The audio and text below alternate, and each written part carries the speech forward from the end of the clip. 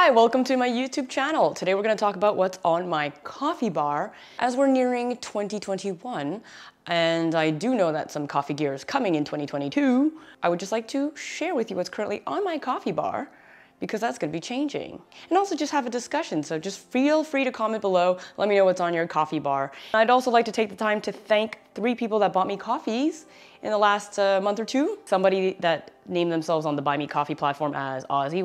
YouTube 80 Kids Forever, somebody that named themselves James Hoffman, which I was really excited about, but then when their real name came through on the payment, I saw their real name. Split second, I really thought James Hoffman backed me and I was like, whoa, the big YouTube granddaddy gave me a coffee, but thank you, the person that named themselves James Hoffman. And a Mr. Bob, southern part of New Jersey, so thank you all for that. That's been really appreciated and helping me with my coffee addiction. If you're curious about that, there's a Buy Me a Coffee link down below, but don't feel pressured. You can also help support by sharing the video and liking everything and commenting to help feed the algorithm. And I appreciate all of you either way. I live in a 1-bedroom. Space is somewhat limited. It's a pretty generous size 1-bedroom. Kitchen space and such is quite limiting.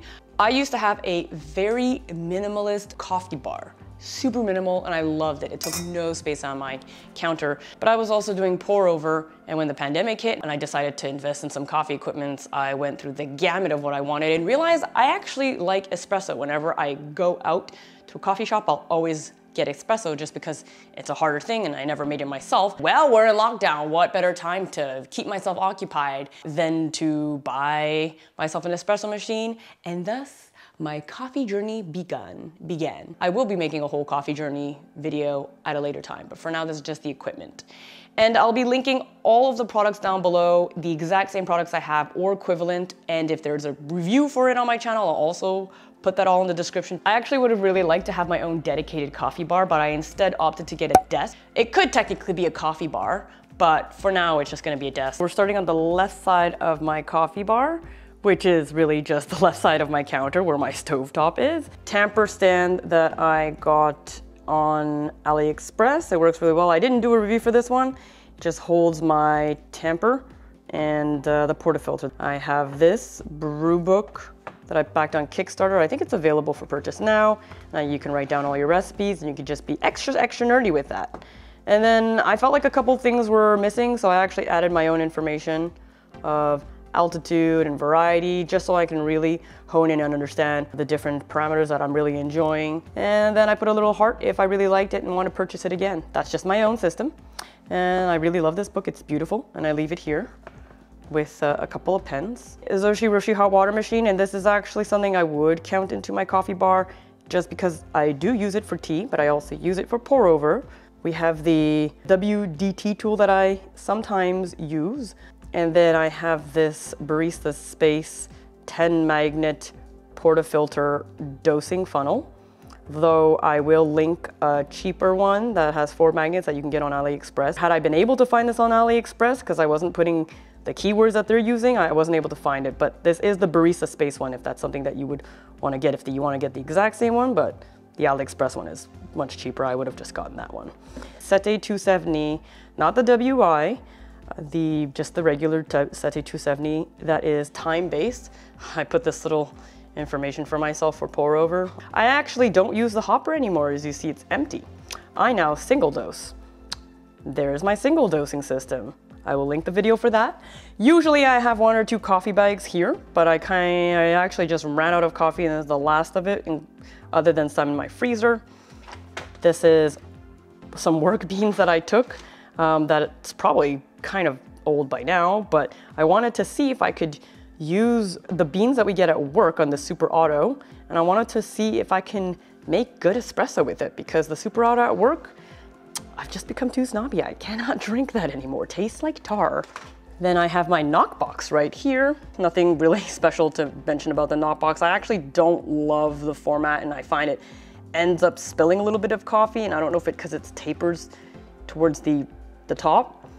It makes it more solid having a bigger base, but the top tapering, I end up, having a couple of grains spill out or a little bit of liquid. It could just be the nature of knockboxes. So yeah, this is on the right side. Also have a little mirror that I was gonna use for espresso. This is actually a bicycle mirror, but doesn't really work that well, but I end up not even really using it. So it has a zoom feature, Hello. Oop, it's quite dirty, but I don't use it. This is a reusable paper towel cloth I bought from a local brand. So I'm probably gonna link one that's not the local brand. It's compostable, it's washable, it's reusable. It comes in a roll of 10 like that. But I don't really use it like paper towels because once you break it off, you can't really put it back. So I have 2 in rotation and then they go in the wash. I always leave my blind basket there to do the cleanings right after I pull a shot. I use this to clean the tip of the steam wand is what I use this for. And then I'll give it a rinse and then put it back. And then I have this towel that I just use to dry my cups because I usually wash and dry them right away. I hand wash them just so I don't have to wait to load them in the dishwash. Scale that I leave here so it's out of the way and tucked away. This I also did a review, I'll link that. Then I have my beautiful Breville dual boiler, my baby, that took me on this whole journey. I got this pretty much a year ago in December. The cups that I have, I actually started off with this cup that I didn't purchase. This was a free cup I got from a Cirque du Soleil event that I won. I actually did a vlog on it on my channel, and this came in the VIP pack. It was a pair of 2. What I didn't know is that you're not supposed to put any metal, you're not supposed to have metal in there because of the frequency or whatever. It ended up shattering the interior wall and then that made it useless. That was really sad. For that time I was drinking coffee, I was just trying to mix it with the spoon. So don't do that, that will apparently shatter it. So then I was left with 1. And then I was like, well, I don't know what I'm gonna do now. I ended up finding this Bodum Pavina 8-ounce glass, which is almost identical. And I really, really like it. It's got all these other special features on them with this like valve supposed to help with the pressure. I honestly never had a problem with that one, which is a cheaper version that doesn't have that valve. Usually like drinking coffee out of mugs, but I like this double glass feature because I can see my coffee really well in there.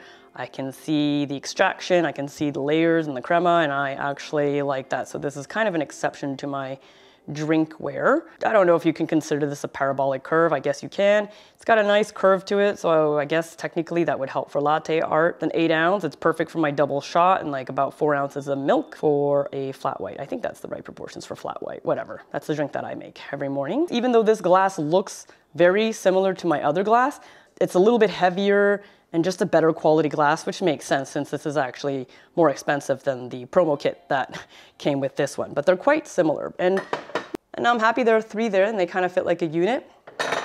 In the back of that, I have these little Delonghi espresso shot glasses. I don't actually drink espresso straight, but I do have these if ever I do decide to do that eventually. Right on top of the right side of my stove, on top of the espresso machine, we open here. I have all of my glasses here, some tea stuff, and in the second section, I have tea and all of my little mugs and more additional coffee stuff. I have 2 different pour over devices. I have the Esproo Bloom, and then I have the Kalita Wave 185 for 1 to 2 people, they say. It's pretty much generally 1 though, and I opted to get this one instead. In cafes, I'll find the bigger filter for the 185, but not the 155, but I opted for this one just because it's just better for when you're making smaller cups like 1. The coffee isn't all spread out on a wider surface area, so it actually can saturate the coffee grains a lot better. Don't ask me what the difference between the 2 is. I couldn't really tell you off of the top of my head, and I haven't played with them side by side very much since getting my espresso machine. I think that this one had a bit more clarity. It did extract faster. I think they had more clarity and this one had a little bit more body, but I don't remember. They're both flat bottom pour over devices. Then I have this beautiful Kalita carafe for pour over, approximately 500 mils. So it's usually for 1 person, unless you're doing 2 small glasses, or I do 1 mug and a half, but usually I'm not gonna drink that much. I always think I'm gonna drink that much and then I don't. So this has been really good for my purposes. I have this, I love it, it's beautiful. I think it's microwave safe, but I just don't tend to risk that anyway. Then up there, I also have this Vietnamese coffee dripper. You want something really sweet and refreshing. I love making Vietnamese coffee, but it's a very strong coffee with ice and with condensed milk, and it's yummy, it's so good. I got this to go camping with to do pour over because it has a little thermometer there. So it was kind of a 2-in-1, and it's a kettle. I do use this at home to do pour over. It's heavier. I used to have a smaller jug that I've sold now because I always upgrade and then just keep the newest version so I don't have duplicates and everything. So I'll put the hot water in there, and then I'll use that for pour over since it has the gooseneck spout. I thought I was gonna use this more, but when I went camping, I saw what other people were using for coffee. Usually you're a lot of people, and so it's better to have a bigger percolator or something to make coffee for everybody, because everyone's gonna ask you for coffee. Trust me, that's the thing that's gonna happen. And then you're gonna be the one that has to do all these pour overs with this for like 5 people. Not gonna be that fun. So this is that. Then I have this little brush here, the Pallo brush, to clean the group head. So the way I have my coffee machine, I have it, if you look, it's set to a diagonal, just so I can maximize space a little bit because of this steam wand taking up a room. I can't have it straight, and I want to be able to easily access the steam wand. It's like really tight for space here. So it actually makes me gain a little bit of counter space, a tiny bit, and then here it allows me to put my knockbox there. And then in the back, I've managed to utilize that space, put my Cafiza powder to do the cleaning. If we go to my fridge, this is where the remainder of my coffee equipment is. I have my frothing jug in there.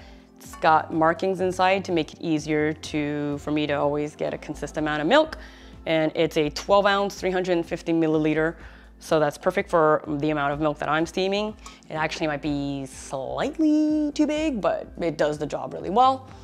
So I have it in there at all times to keep it nice and cool. I always rinse and just put it right back in there. Then I have my amber maple syrup, just, you know, Canadian stuff. Just got my maple syrup in there that I made a custom label for a lot of products in my house that are zero waste, just because I'm ridiculous. This is not zero waste though. I think I can get it zero waste, but I get them in the 500 ml cans, which are recyclable and I believe easily recyclable, unlike a lot of other products that don't recycle properly. So I do have that. And then I put it in here, and then I have a nice little pump, and this was reused from dish soap, so I had to clean this quite a bit to get all that soap out. Don't want soapy coffee. It's not great. My routine when I'm making coffee is to take the mugs here, which are nice and warm. I have this on a timer. Then I go here, I put a couple pumps of my maple syrup, then I put it there, tear everything, take my jug.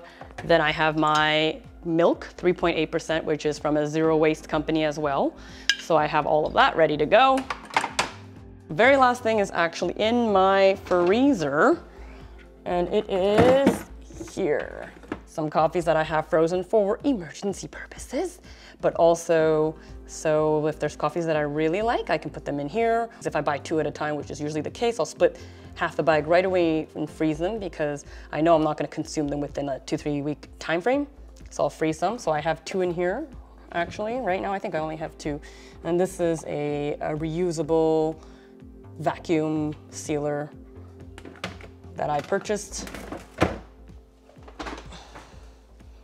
So that is a tour of my coffee bar. Everything is so easily accessible and all in one area. The water is really close to me to get to because it's just the sink that's right on the other end. The island is right there with the sink. So it makes everything very easy, very reachable, very accessible. So I guess that's the benefit of a small space. So if I have to refill water, it's very easy for me to do it.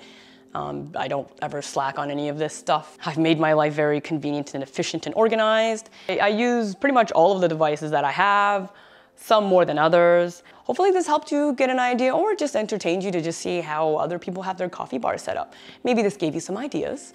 Let me know in the comments below all of your thoughts. Did it help you get ideas? Did it let me know what you have on your coffee bar, how your setup is? I'd be curious to know.